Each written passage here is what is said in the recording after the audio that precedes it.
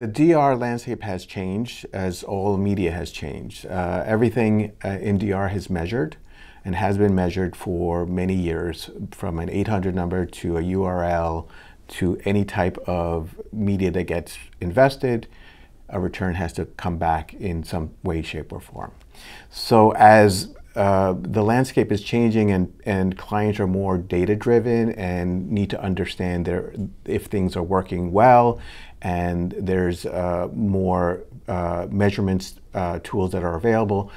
The DR and the general market environments are sort of merging a little bit. And so now everything is going to be measured, whether it's a DR campaign or whether it's a general market national campaign. There's always measurements that are tied to that. So what does addressable mean, addressable TV mean to the DR marketer? So addressable, as we define it, is the ability to sort of target an audience, measure it, and understand the connectivity of that measurement. So for DR, since everything that we do is measured, it's a supplement to measurement. We identify an audience through addressable, and then we find out whether that validation of that target meets the measurements. So tell us about categories and kind of what's working and sort of the attitudes towards advertisers, where sort of the buy side is now and where you hope it goes over the next 12 months. So many different categories are using addressable. We have co-ops, energy co-ops that are using it to target their constituents within certain geographic locations. So as an example, zip codes.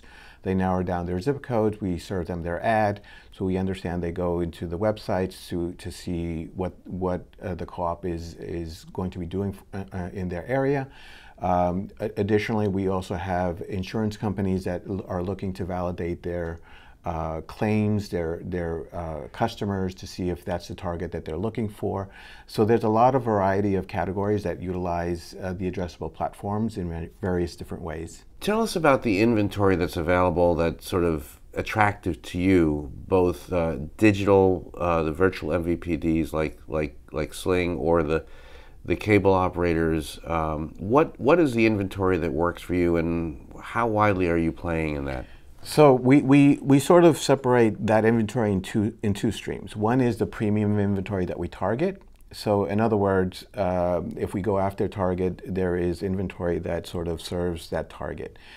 On the flip side, there's what is called an under-deliverable addressable. So in other words, there's inventory that's left over that is not being targeted.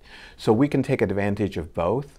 The one that's premium priced as a targeting mechanism, and the one that is not targeted that has a much more efficient cost that we can take advantage of. So as an example, for some of the MVPDs like Sling, we can take advantage of the under addressable inventory at a cost-effective CPM. And tell us a little bit about how you see the future of addressable, for DR, but also within Assembly, of course, you work with the national advertisers, sort of indirectly at least. Where do you see this thing growing?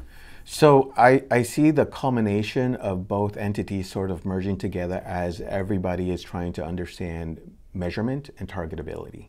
So whether it's placed in an upfront, or whether it's placed in scatter, or whether it's placed in DR, everything will get measured in some way, shape, or form and follow that journey from investment to an execution to an understanding of how that consumer went through the media journey.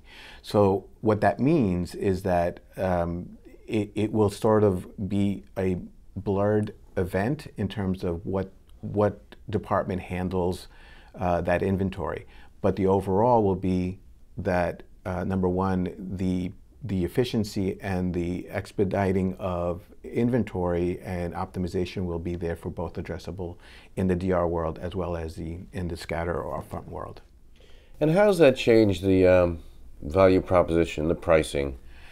So interesting enough, the pricing between both has sort of remained steady. But the advantage that we have under the sort of DR umbrella is that there's more flexibility in terms of coming in and out of that inventory a lot quicker. The understanding of the inventory that we have is the same as a general advertiser, but we have more flexibility in terms of the pricing, in terms of flighting. For your clients at Assembly who may not be familiar with Addressable, how do you suggest that they get into it? What's your approach to them? So what I try to do is there's a lot of sort of timidness about what addressable is because it's complex on the surface.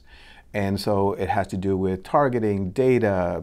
There's a lot of logistics that have to happen. So in its simplest form, there's ways to use addressable by simply targeting a household, whether that be, so if you take the concept of direct mail, which has been around for years, it's the same idea, is how do you get a direct mail list and target that?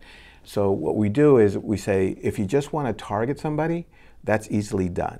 Now the measurement part is a little bit more complex, but it also depends on what it is that you're trying to go after. So messaging only to a certain individual household is key for addressable, but also you can add the layer of measurability in there to understand if campaigns work or not.